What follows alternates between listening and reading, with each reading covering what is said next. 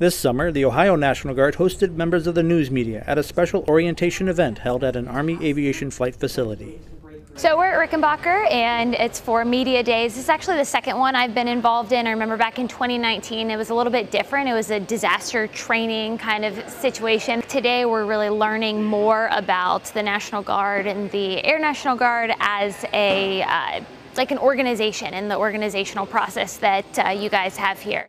Members of the media were given the opportunity to fly in a UH-60 Blackhawk. The Ohio National Guard had the opportunity to share information with these important public service partners. The greatest benefit and most important to me is that our friends in the media who understand us, they know what's happening currently, they help tell that story, and that we're transparent with the people of our nation, understand what our challenges are, understand who we are, quite frankly, not just to recruit and join our ranks, but I believe we owe it to the people of America to know what's happening inside their armed forces.